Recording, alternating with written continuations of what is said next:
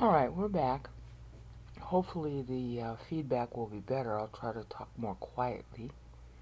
You almost have to whisper when you're talking into a laptop microphone. Well, we had stopped. It was on the 49 here in Matthew 24:2, where the text, because that's what we're going to compare now, is to show the aptness of the text with the meter. Hoda apokrites epen autois, in my badly pronounced Greek.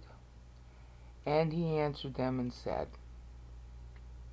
actually you should say, then he answered them and said. That's where it ends at 20:49, and you think, well, how can that be meaningful? Wait, just wait. But keep in mind what this text is saying. Then he answered them and said. Got it? That's the text in Matthew 24:2, first clause. You always have to parse to get these date lines to work and to get the meter to be clear.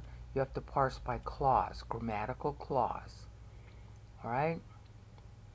So this is 49, and if we parsed it rightly, and if it's really referring to Daniel, then the text in Daniel that's also 49 will have a peculiar relevance to the text that ends at syllable 49 here. Okay? So what does the text here in Daniel say? Now go get your Bible and translation if that makes you feel better. It's Daniel 9:4. You can, stop and do a new tab in your browser and just Google on Daniel 9:4 Bible and you'll find the verse. So you don't even have to go get a Bible if you're too busy. And basically what Daniel 9 is saying is that this is my prayer. Daniel's praying to God, and he said, to my God, and he's saying, you're the great God, and you will love everybody who keeps your commandments. Word commandments is right here. It's a very famous word in Judaism even until today, mitzvot, plural of mitzvah. Okay, they say va now, but they didn't used to. This letter right here, they call it a vav today, but it really is a W sound most of the time.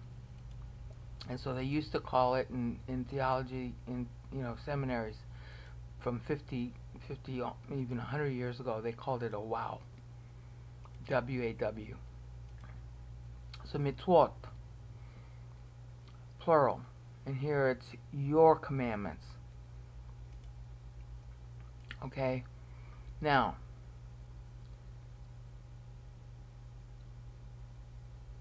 this is talking about, right here, guarding. Okay? The word commandment is what? Said, spoken, given, words by God. So right here, right away, see? The same God in nature, Jesus Christ. Oh, I can't stand the way this stupid PDF works.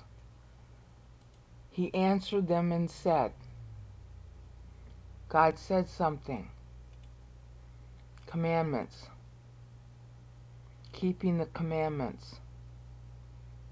God is talking there, and God is talking here. See? He's telling them something.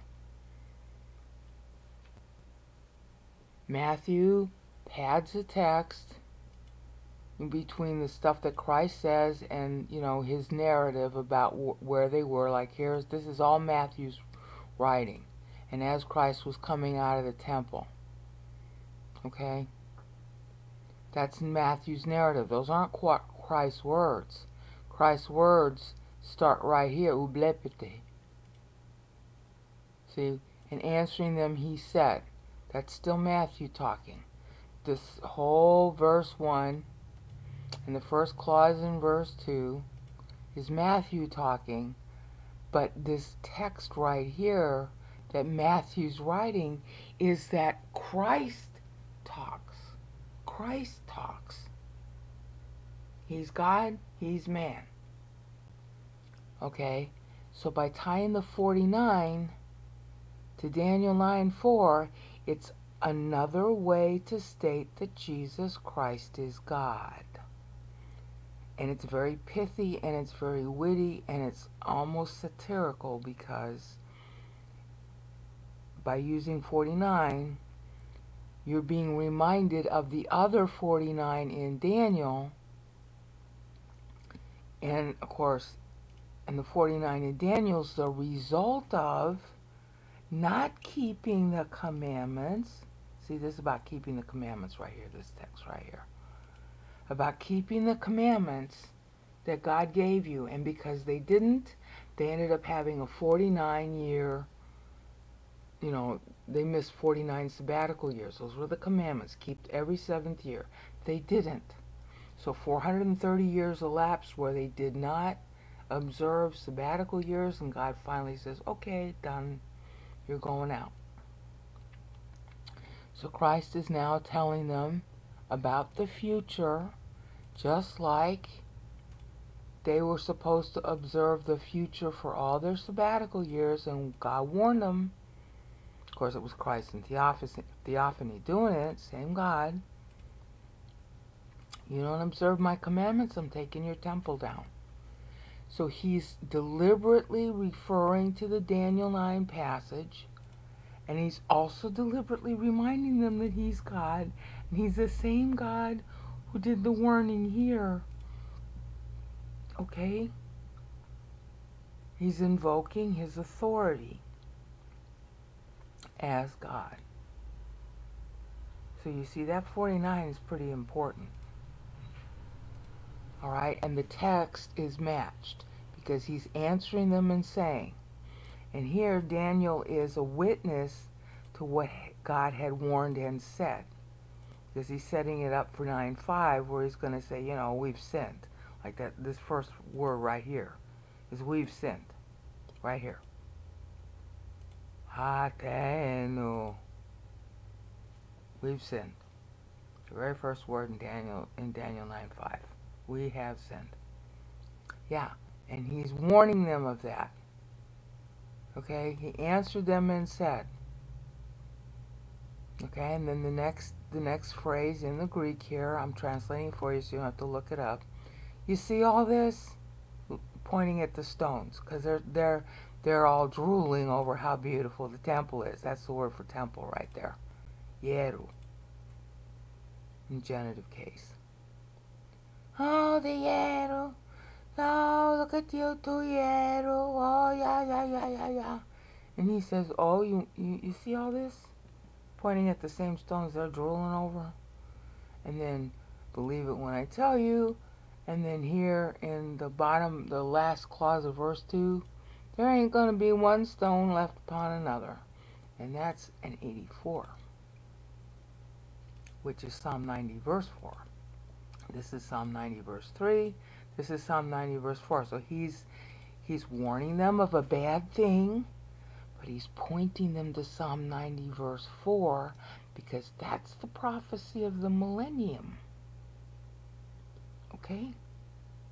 So yes, it's bad, but the temple was supposed to fall before the millennium begins. That's what Daniel 9:26 ends up being about, is that the temple, the second temple, was going to fall too.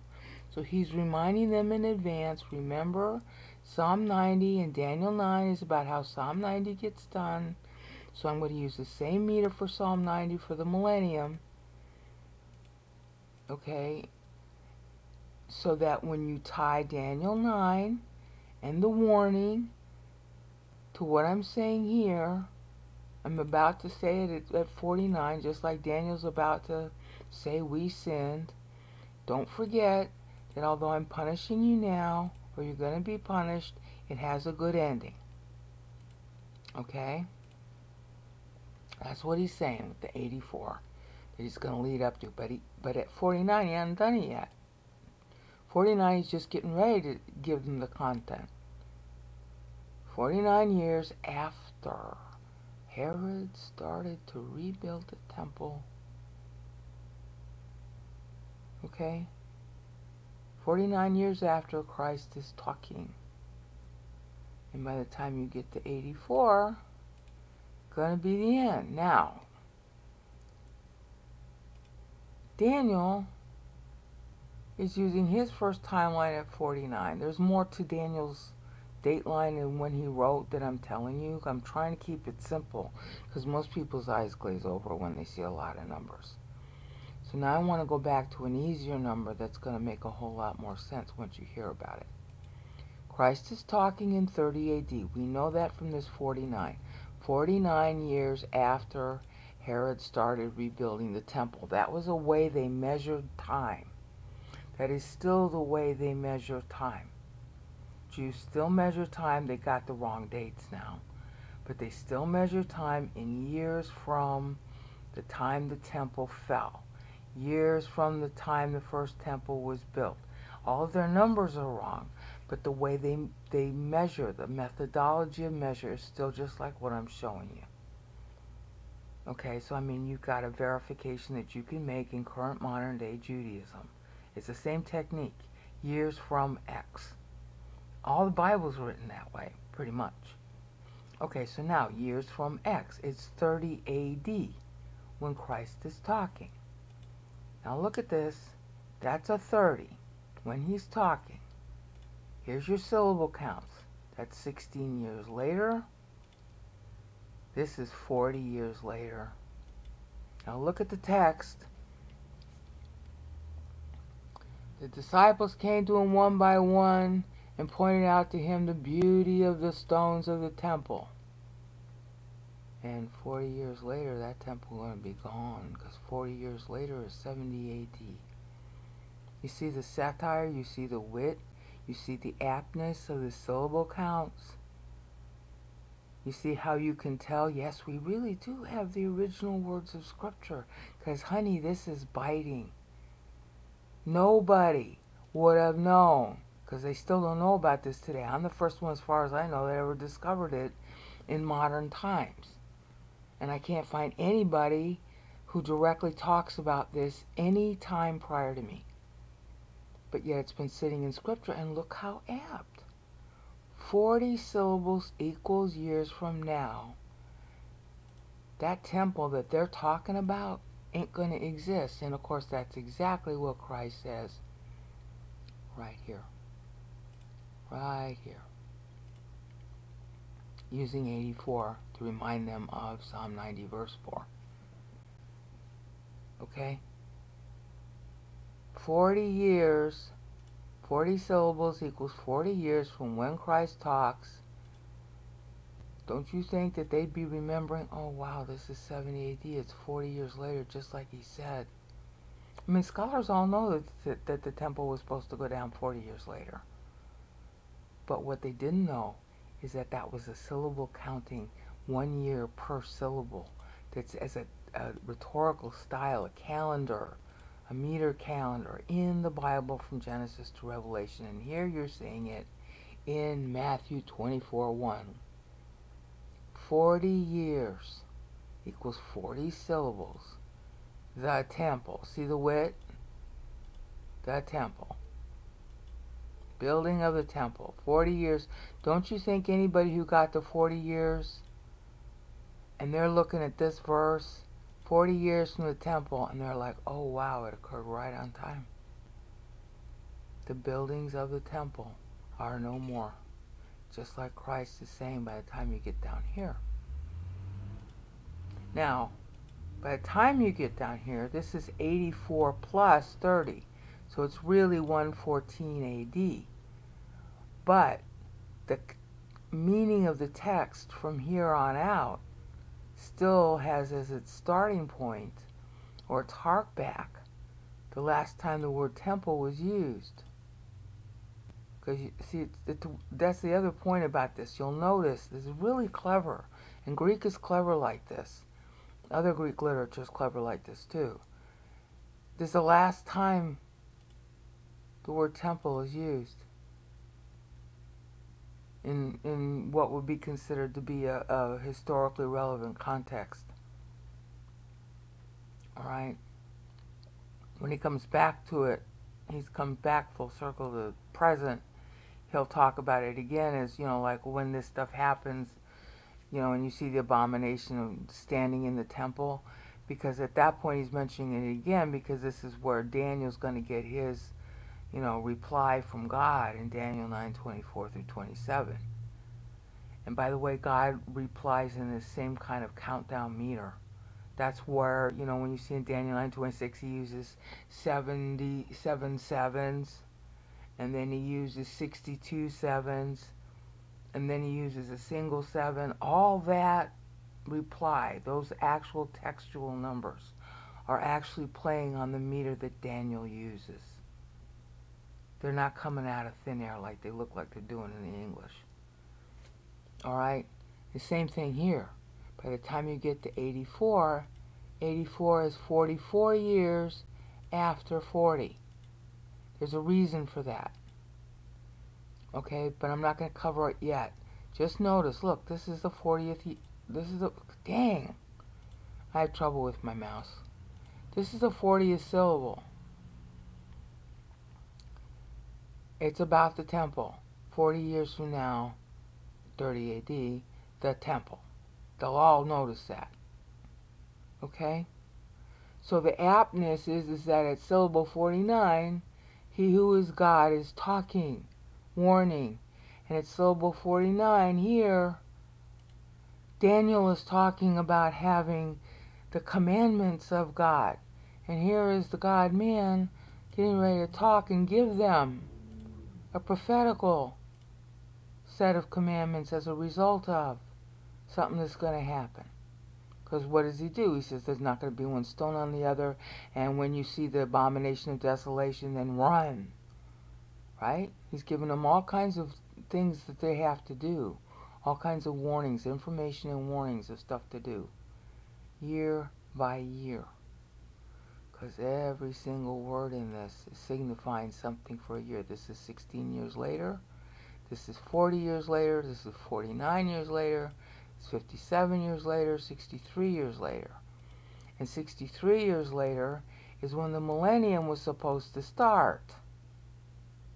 Relative to when he's talking. See, if you know that 1050 period, he is going to die 63 years before that millennium was supposed to start, the end of the 4th 1050.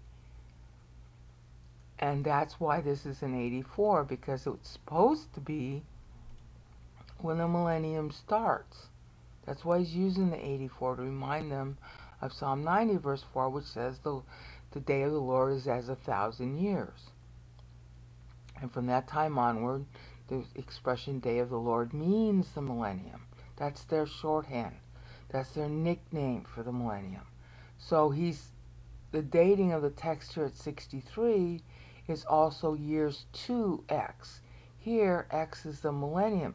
Christ is going to die 63 years before the millennium, but he's supposed to die 7 years later. And you also know that from Daniel's meter. And you also know that from Daniel 9:26. But nobody ever counts it right. They use lunar years, so they miss the fact that there's an extra 7 years there. If you use solar years, then the timeline runs to 37 AD, not to 30 AD. And 37 AD is exactly the same timeline that Isaiah 53 uses. Now, before I make your eyes glaze over, hopefully you just got, what I need you to get out of it is, oh, these things mean something. Yeah, they do. Each one of these numbers has doctrinal significance relative to the text, and I'm trying to give you a taste of it now. Because remember, we still got to go back to our period of time. But I want you to see that, none of this is arbitrary. That this is all based on other passages in the Bible, and there's an actual way you're supposed to interpret it based on the way these numbers interact with the text. But not only the text you're looking at, but also other Bible text. Okay? Like let's say that your phone number began with 212. That's a New York area code. Every time you see 212, it's going to be familiar to you. You don't even necessarily have to see it as a phone number. You see 212 and immediately you're going to think of a New York area code because you're used to seeing it so much. Well, that's the same thing with these numbers here. People learned to see them so much they came to have their own significance based on the passages where these numbers are used. And then there are a lot of passages like with the 49 here that, you know, the text, when you look at the dates in the text, the actual dates in the text, then you can count and realize that it's 49. You don't need to see it in the meter, but you do. So now all of a sudden there's an association set up kind of like a 212 area code. Alright? You're seeing a number that you're familiar with. 84, oh, everybody's going to know that. That's the millennium passage in Psalm 90 verse 4. Okay? Everybody's going to know that Psalm 90 verse 3 is mentioned. And what does Psalm 90 verse 3 say? God says, come home, return, Shuvu, return. That's a very pregnant word in Judaism. It means return to the land, return home, return to me, return to God. Those are all the significances that it's got. And that's in Psalm 90 verse 3, return. And that's at 63 syllables. In Genesis 1:3, it's let there be light. God said, let there be light, and there was light. Oh, and 63 years, 63 sevens after your slavery and after you leave Egypt, you're now going into the light and going into the land, so you're returning to the land of Abraham, Isaac, and Jacob. And you're going into the light, and you are led by light. What kind? Remember, a pillar of fire by night and a bright cloud by day, every single day led by the light. And who's the light? God is the light. Jewish famous expression is the Torah is light. May your face shine. With what? With knowing Torah. And why is that? That's number 6. And that's what happened to Moses' face every time he talked to God. It got so bright he had to put a veil over his face. So Genesis 1:3, and God said, let light be. That's the literal Hebrew. And light was. Well, that's Genesis 1:3, ending at 63 syllables. And Psalm 90 verse 3 is come back, return, come to me, come home. Oh, and we're returning to the land of Abraham, Isaac, and Jacob, our forefathers. You see? So what is Christ doing when he has 63 here? Believe it when I tell you. Now think about that. It might not be apparent real easily. But what was Genesis 1:3? God was talking. Light be. In that case, it was the Holy Spirit. Oh, he's equating himself with the Holy Spirit by using the same syllable count? It's Genesis 1:3, yeah. And just as the Holy Spirit was talking then, Christ is talking now. Believe it when I tell you. Believe what? Oh, that he's the Messiah. Oh, that what he's telling you is true. Oh, that yes, he's really God-man, just like the Holy Spirit in Genesis 1:3. And what about Psalm 90 verse 3 when it says, God speaks, return, and the sons of Adam return to God, meaning they die. You go home. Well, that's like going home to the land too. You're dying to your old life and born to the new one. God speaks and it happens. And what did God do? God said, let my people go. And Pharaoh wouldn't let my people go. So God said, plague be. Just like he said, light be in Genesis 1:3. And this is the same God saying, believe it when I tell you. See? I'm equal to the Holy Spirit in Genesis 1:3, and I'm equal to the same God in Psalm 90 verse 3 saying, Shuvu. I'm God. I'm God-man. I'm really the third member of the Trinity. Yes, I am. And I'm going to use 63 in the other two verses where God speaks, just to make sure you know. So now, ask yourself this question. Anybody who's a Jew who argues that God is just one person, does he know how to read his Hebrew very well? A whole bunch of Messianics who believe that the New Testament, although they try to argue that it was in Hebrew because they don't appreciate the beauty of the fact that Matthew is a Jew and he can write Greek too. It doesn't matter what language it is, it matters who wrote it. God. Oh, well, the Pharisees were Trinitarian. Yeah, they were. Even the Talmud is Trinitarian. And a lot of Jews know that, and they'll tell you that. Okay, so here we go. You want proof that Christ is saying right off the bat? That's pretty pointed to use 63. And of course 6 plus 3 is 9. That's 3 times 3. Ha ha ha ha. Get it? I'll let you mull that over because my throat is sore and I need to get a drink. Peace out.